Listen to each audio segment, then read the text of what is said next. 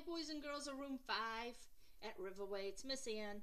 I would like to read you guys a story today, just like we do at school. I hope you guys are staying safe and having fun.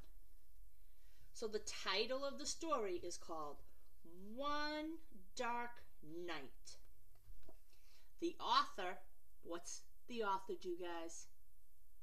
You're right, the author writes those words. That person today is Lisa Wheeler. And the illustrator, what does the illustrator do?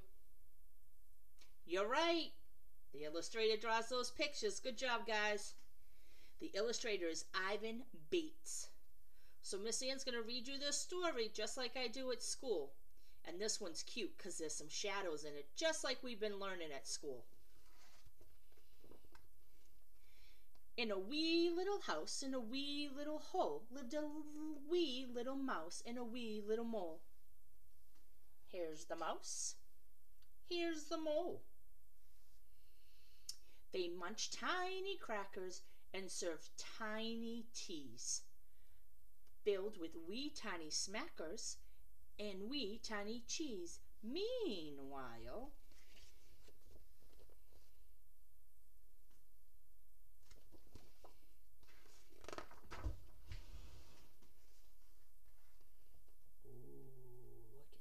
page. In a giant lair. What's a lair? It's where wild animals rest, and that's well hidden. Never near a big giant glen, and a glen is a narrow valley, like a narrow path in the woods, lived a big giant bear. In his big giant den. The den is his house. He growled beastly growls. He stomped beastly feet. And he stuffed his beastly goals. And those are his cheeks. The bear's cheeks. He filled them with food. With a big beastly treat. Look at him. Look at that table and all those treats he has. And look on this page. Look. The fire is casting a shadow on the floor from the grates or the gate that protects the fire so that we can't get into the fire. Look at that nice shadow it makes from the light of the fire.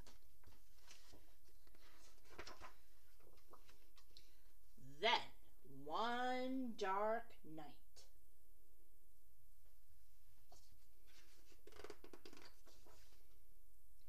the two teensy friends left their wee teeny houses. They left their houses. Where are they gonna go? I'm scared of the dark, Mole whispered to Mouse. There's no need to fear, Mouse said with a sigh. Then the moon disappeared behind the clouds in the sky. Meanwhile, and look again, guys. Look. Look at the mouse. The light from their house shining out is casting a shadow. And the same with the mole. Look right here. And look in this page. The moon is casting the shadow on them and on the trees.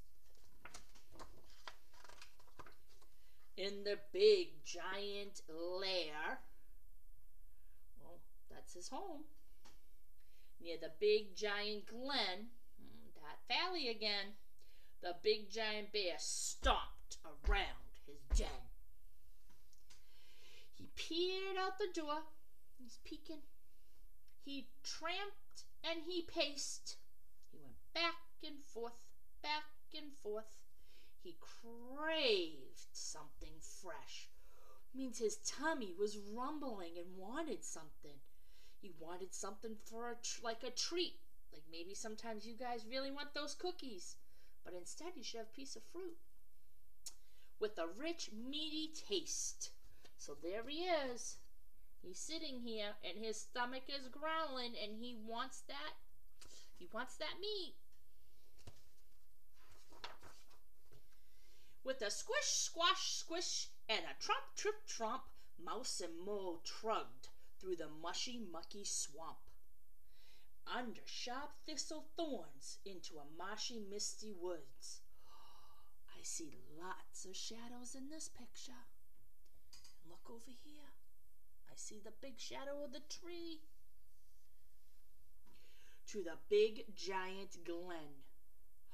There they are in that narrow valley where a gnarled oak stood. That's the big oak tree. Look how big it is, and look at all the different ways the branches go. Meanwhile, a bear licked his chops. That's what he's doing. Getting hungry. Heard his big tummy groan. I'm hungry, he roared, but he waited alone. The big bear's all alone in his den, his house. We're lost, shouted the mole. Don't fret, said the mouse. I'll climb up the tree and spy what's ahead. So he's going to climb up this big gnarly tree. Let's see. From tree trunk to branch, Mouse pushed to the top. Fragile twigs snapped, but Mouse didn't stop. Look. The mouse broke a branch. Oh no. What do you see? The teensy mole cried. It looks like a cave with a light on inside. Look at that. Look. There's the mole. Being adventurous, and he sees the cave and the lights on.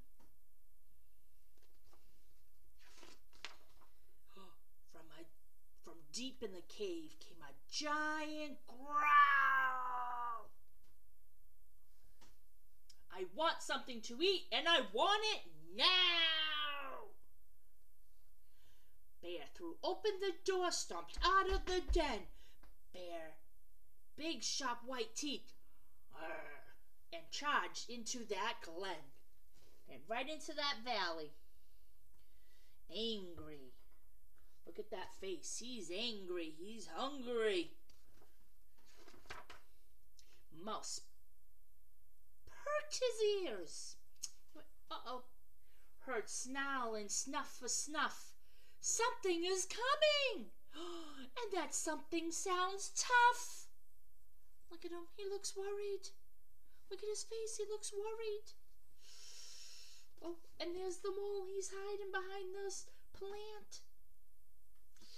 I don't know. Mole shivered. Mouse shook. Their fur stood up straight.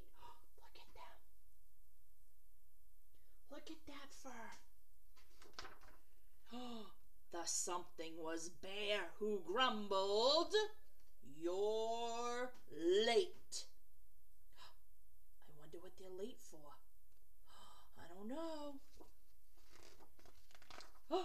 Then they skipped hand in hand from the glen to the lair for a big giant feast. Oh, look at that.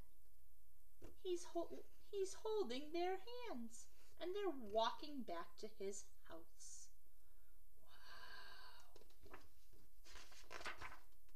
With their best friend, Big Bear. And look at that. There's Big Bear and Mouse and Mole, and they're eating all the food together as friends. Ooh, I bet you sometimes your belly's hungry and you can't wait for Mom or Dad or whoever is making that meal, but you gotta have some patience, right? Just like Bear had to wait for his friends, you gotta wait for Mom and Dad to be done making that food. All right, guys, I hope you had fun listening to a story. I miss ya. Stay safe. Remember, wash those hands. And Mom and Dad, if you see them singing Twinkle, Twinkle, Little Stars, that's because that's what we taught them at school. You sing Twinkle, Twinkle, Little Stars as you're rubbing all that soap all over your hands, and then you put it under the water to get it off. All right, guys, stay safe. I'll see you soon. Bye-bye.